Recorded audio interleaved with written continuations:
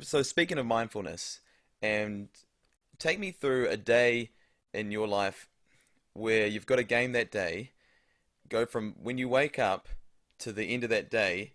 What mindfulness techniques are you using, or how are you using mindfulness throughout that day? And I want to hear, your pre-game to when you're in the game to when you're after the game. What are the things that you do to be mindful? Yeah, I think like a lot of it happens before game day as well, in terms of can I keep this practice consistent like I would keep my drag practice or my strength practice. And so I'm getting all these, and I'm learning. I'm definitely at the beginning of my process, but it's fun to look at the mastery process as we go. But Mm, um, it's like, can you get your mental reps in before game day?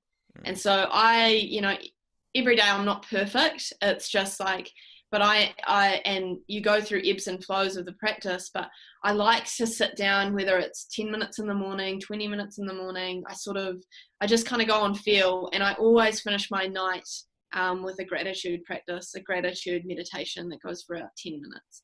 mm, And when I do that, I feel very centered, and like at the moment I meditate maybe 2 or 3 times a day, and it can be like sometimes it'll be a minute, sometimes it'll be 20 minutes, or even just incorporating body scanning. I worked with John Quinn, and he's massive on that.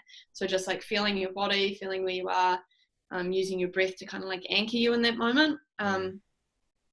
But on game day, I would usually sit and meditate in the morning.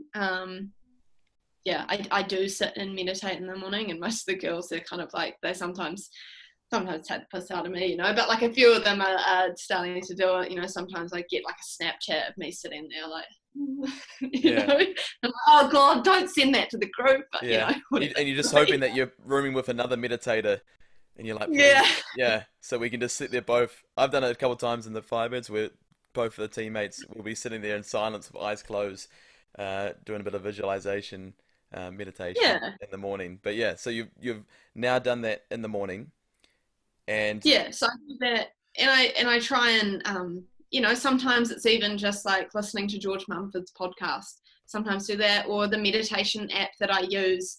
He has a 13-part program, and just mm, having like those mental cues about like, what's my intention for today? What do I actually want to get out of this? Where does that intention of you're trying to become a better hockey player rather mm, than, you can get dragged into some interesting stuff, like, am I starting? How many minutes will I have? Like all that stuff that all athletes, as much as they say they don't think about mm, it bubbles up, even if it's just for a moment. mm. Um, yeah, so that's probably So the practice. Yeah, you're the in the work mid, happens before game day is yeah. probably what I'm saying. So you're in the game, and you've talked about flow and being in the zone, but suddenly you're now not in the flow. You're not in the zone. You've seen the crowd. Things are now distracting you. What two or three things, or maybe one thing that you do to go shunk back to try and get yourself back into flow? What would be some Yeah, techniques that you do? it's super interesting, and I like I said, I'm still experimenting with this stuff. Like I've got so much further to go, which is cool. It's exciting to see where I can get to with Mm, this mindfulness training. A massive one that I used when I was trying to make it back into the Black Six at the end of last year was just around like self-compassion. And it's quite an interesting one to talk to athletes about, because compassion in the past hasn't really had its place in sports performance, mm, but for me, and again, it goes back to like, are you aware of what works for you? I know that my harsh self-criticism trips me up. It keeps mm, me in the mistake. So if I can do a little bit of self-compassion to myself, it can just like change my state a little bit. And so that I find that really helpful.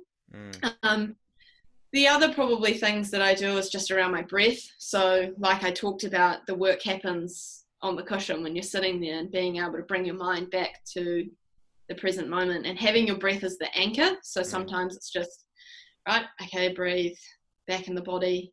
What's the next thing that I need to do? And like I said, and Quinny said, you know, like he's suggested, feel the hockey stick in your hand. And for me personally, that doesn't really work. It doesn't resonate with me. But the breathing stuff does. Yeah. So they're probably two of the really key things. And then I think, like, I sometimes try and fall back on my strengths. So, like, you know, looking at what I look like as my best self, and that's talking, that's being calm, that's being clear in my decision making. Yeah, and even if it's, you know, like geeing someone else up, that helps me sometimes get out of my ruminating thoughts and to think about someone else and how I can help the team. Is probably the other technique that I use. But I'm working on all of them. I'm still working on all of them so much, you know? Yeah, you just mentioned there your best self, and that's something I use in the mornings, thinking about my day ahead, and I will think about, okay, what have I got on? I got, you know, interview with Rachel. I've got, you know, a couple of things I've got to edit. I've got to ring this guy. I've got to also do this rehab, things like that.